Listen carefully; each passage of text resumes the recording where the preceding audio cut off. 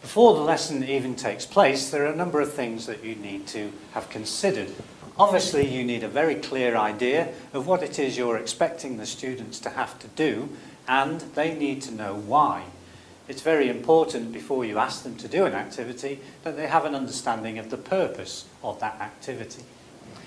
You should secondly have had a thought about what they already know. Linked to that is, will it be necessary to do any form of pre-teaching before I can expect them to do this activity? And finally, we need to make sure that we have prepared all our materials and our instructions for this particular activity. So, we'll consider a straight arrow ESA lesson, the focus of which is to be speaking skills. So we'll start with our engage.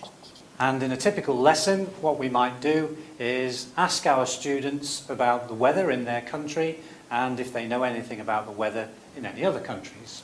So throughout this engage phase, what we can be doing is to be drawing information out from the students, getting that information up onto the board and starting to generate some interest in the topic itself.